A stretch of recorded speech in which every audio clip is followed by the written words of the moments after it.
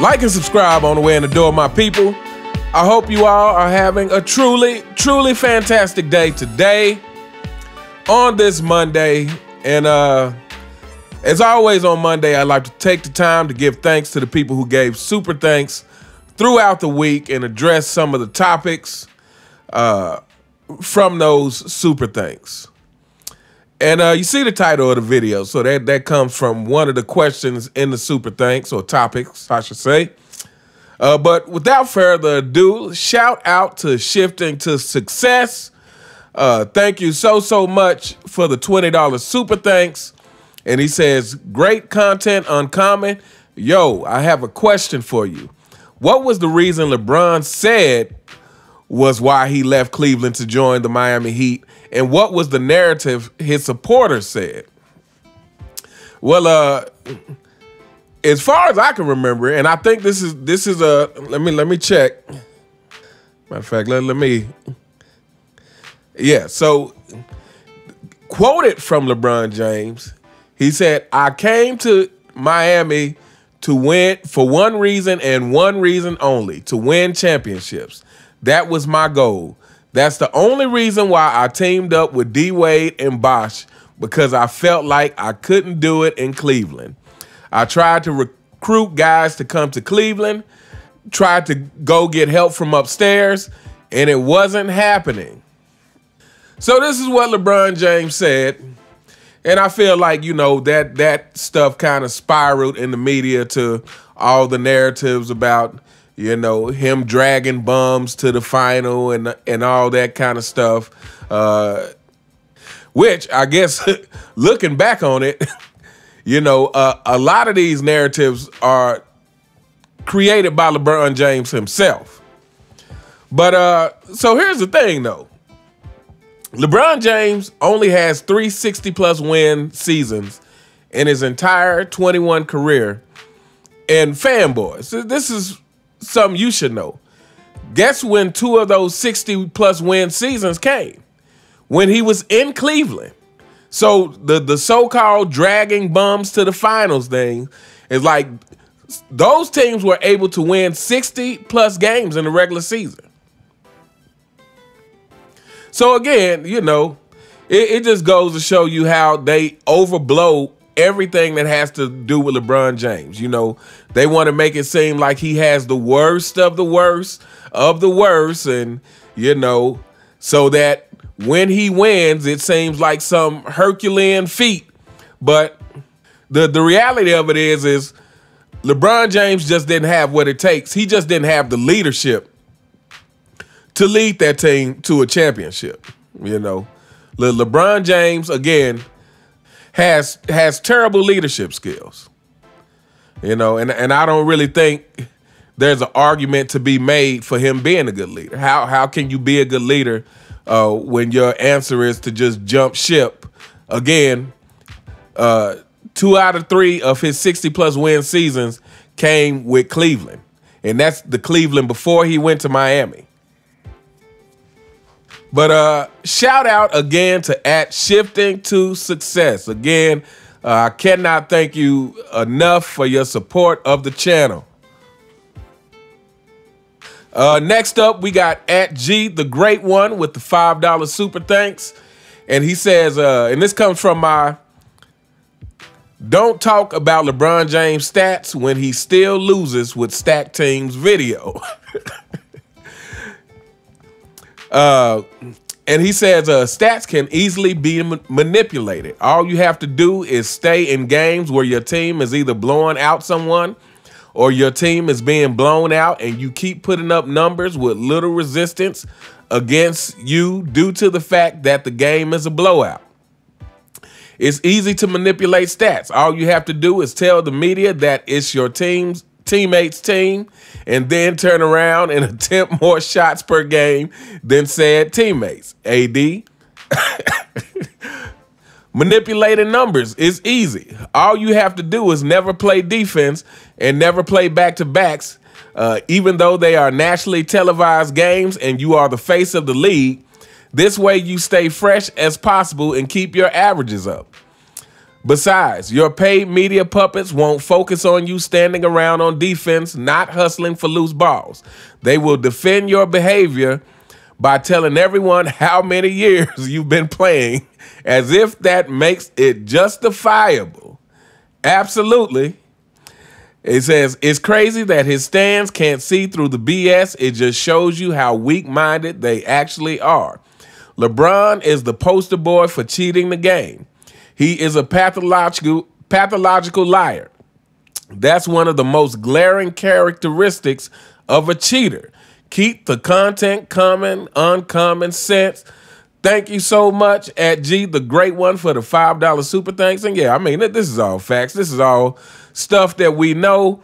And, you know, he talks about how weak-minded LeBron fanboys actually are. And that's a fact because, again, I feel like they take after their king, who is also weak-minded. Like LeBron James is a mentally weak superstar in so many ways. He was too mentally weak to tough it out in Cleveland. He's too mentally weak to be confrontational with his teammates so that he can actually lead them. You know, he's too mentally weak to be willing to take the big shot every time or most times. Apparently, he's too mentally weak to just do something basic like admit to flopping. So, yeah, absolutely. Again, shout out to at G the Great One. Thank you so much for the $5 super thanks. And thank you so much for your continued support of the channel. And next up, we have One Hawk with the $5 super thanks. Thank you so much for that. And this comes from that same video about don't talk to me about LeBron James stats when he still loses with stacked teams. And he just simply says, thanks, brutal facts. Keep breaking their weak-ass spirits. You can guarantee that on this channel, that's what we will be doing. Thank you so much for the $5 super thanks. And up next, we have at 43vert with the $10 super thanks. And he just simply says thanks. And that comes from my This is LeBron James Cheating the Game video. Thank you so much for your continued support. I know that you say that you and your wife haven't been feeling well. I hope you are both on the mend and get back to 100% soon.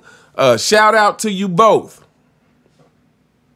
And last but not least, we have at Snug Chamberlain 9986. And this is actually the title of the video with the $2 super thanks. And he says, thanks. Just wanted to get your input on the Bagless One statement he made on his ridiculous podcast with JJ Redick. Says that I'm sorry, I'm laughing, but he's wording this exactly how I would talk about it, because I would say he made on his ridiculous podcast. That is the appropriate description of that podcast. I'm sorry. Let me start this over. So he says, thanks, just wanted to get your input on the Bagless One statement he made on his ridiculous podcast with JJ Redick. Says that young players bother the F out of him by playing their matchups because they think they have a bag.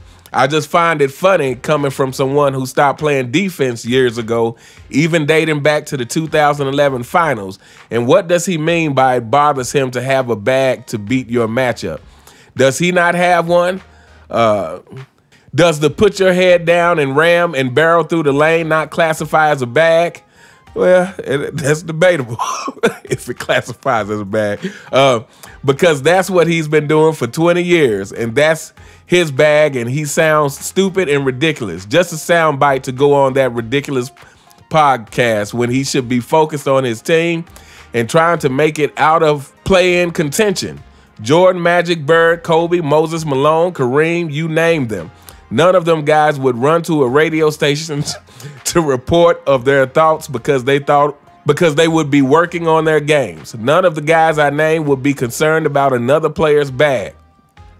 They would be ultra laser focused on themselves and how to beat the competition. That's what separates them from LeBron. I mean, what kind of guy starts a podcast? You straight facts right here. Straight facts. Okay, let me find where I was. He says, what kind of guy starts a podcast at the middle to end season when they need every game? Shows what's his focus. He knows they are a better team without him. That's why he started this ridiculous podcast to spread his lies and narratives. So what do you think? Is some truth to what the self-proclaimed GOAT said about young players and having bags, or do you think this guy is a joke and just mad because in 20 years he never developed a bag? What do you think? Wow, good, great question, great comment. Shout out to @SnugChamberlain9986. I think you kind of hit it right on the money. I mean, so I watched that clip, and the first thing I'm gonna go ahead and say this, and we all probably knew that this was the case, but this podcast really is simply for a way for LeBron James to try to promote how smart he think he is, and for them to take shots at the past generations of basketball. So during that segment where he mentions that he hates when players think that they can just go one-on-one because they got the bag or whatever, and you know they have to be able to read the plays, and what he says again to me is trying to knock the generations from the past. He was like, this is not Jordan versus Bird Nintendo. So first of all, to even bring up Michael Jordan's name in that scenario, Michael Jordan, to me, arguably was one of the best readers of defense in the history of the game.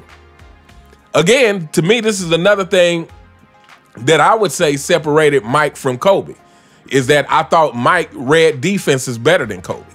It's like Michael Jordan almost looked like he knew what was going to happen before it happened at all times. You know, not to mention having the greatest defense to offense sequence in the history of sports, arguably, with the 1998 finals, getting the steal from Karl Malone and coming down and sinking a jumper over Byron Russell, using his one-on-one skills, his bag, and winning the championship. And, you know, it's funny because in my mind, I always compare this to LeBron James, the block he got in 2016. And I always thought, I said, now, if LeBron James had got that block and then made the shot that Kyrie made, then he would have a little bit more ammunition to talk. I still wouldn't think he was the GOAT, and not even close, because he flops. But at least he would have had a truly great sequence in a championship run. If he had made the block and then hit the shot that Kyrie hit. But yeah, I mean, I totally agree. I think part of it is just, you know, LeBron James knows he doesn't have that kind of bag, period. And LeBron James is trying to highlight how high of an IQ he thinks he has. I mean, really, this whole podcast just seems like an ego stroking fest between him and JJ. You know, it's just like, let's show the world how smart we are at basketball while trashing the older generations and while glorifying ourselves. And, you know, the whole thing is this. But hey, one thing I can say is it does appear that there will be a lot of great content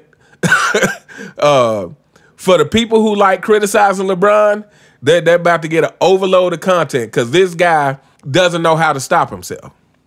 He doesn't know how to stop himself from putting his foot in his mouth. He doesn't know how to stop himself from looking, you know, like the fool that everybody thinks he is.